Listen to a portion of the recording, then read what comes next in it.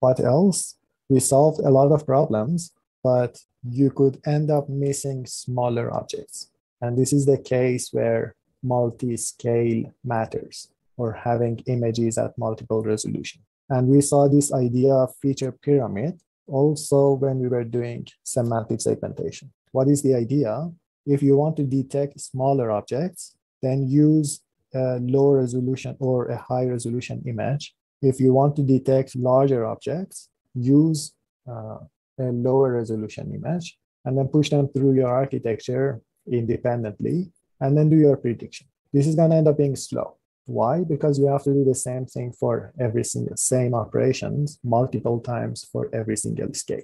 Somebody might say there is also, or there is already some feature pyramids. Maybe you don't have image pyramids, but you have feature pyramids coming out of your convolutional neural network. Why don't you use, put your head of your neural network per each feature map, per each layer?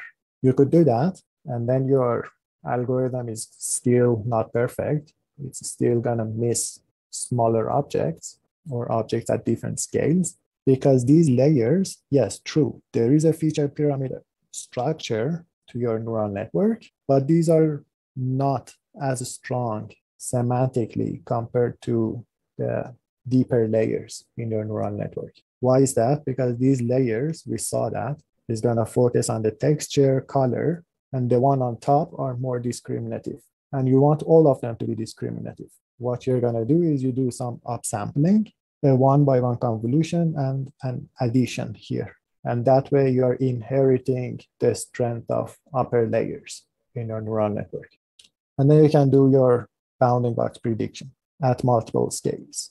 This was an assignment for you to watch. Any questions about this? So up until this slide, we were making our CNN faster and faster and more efficient, sharing computations. Here you are actually trying to make things more performant in terms of average precision. And you can see that there is a huge boost in terms of average precision. And the trick was looking at multiple scales.